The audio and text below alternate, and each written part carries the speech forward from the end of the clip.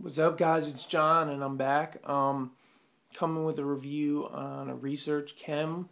Um, it's called 4MEC. My friend got a hold of some of it, and I did some.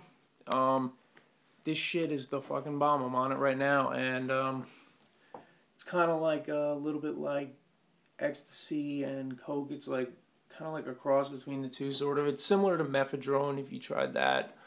Um, yeah, I'm feeling really good right now, like really euphoric, really stimulated. I'm kind of like jittery though. I'm a little jittery, but it's sort of like a relaxed, spaced out type of feeling.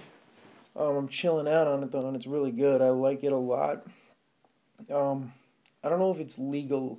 Actually, my friend just got a hold of it. I'm not sure if it's legal or not, but I'm sure you can find it from a research chemical vendor online if it's legal.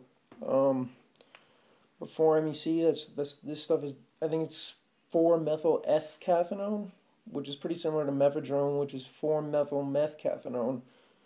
Um, this shit is awesome. Um, I just wanted to explain, like, I don't do spice anymore, cause like actually, that shit is actually like I was wrong about it. It is really bad for you.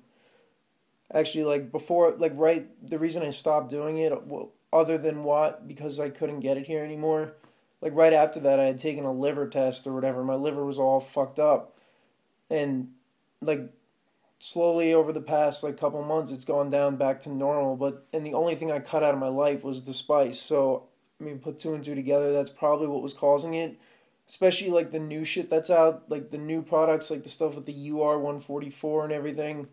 That shit that's just fucking like terrible for you. I had some horrible experiences on like the Scooby Snacks second generation. Like I freaked out like that. I mean, not to the point where I was telling people to take me to the hospital because I knew it would go away, but like I knew that it was not good for you. Like this is really good. This is relaxed. I like ecstasy like things now, so that's why I'm kind of like doing reviews on stuff like that. Like fuck spice. Like that shit is garbage. I just smoke regular weed now. It's been 4 months since I smoked spice, and